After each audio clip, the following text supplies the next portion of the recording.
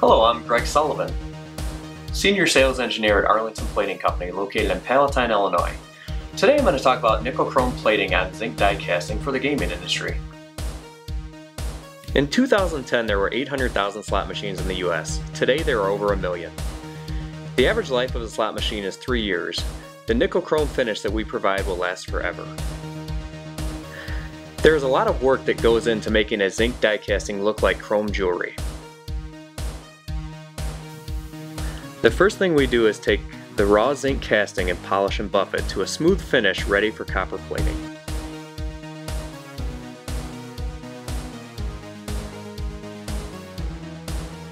After copper plating, we buff the copper to fill in any small holes that are left in the material itself.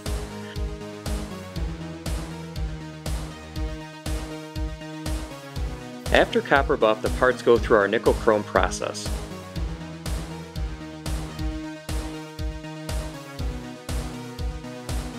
Once through this process, the parts get inspected and packed to our customer standards. This is the last step before the parts get assembled and shipped to casinos everywhere.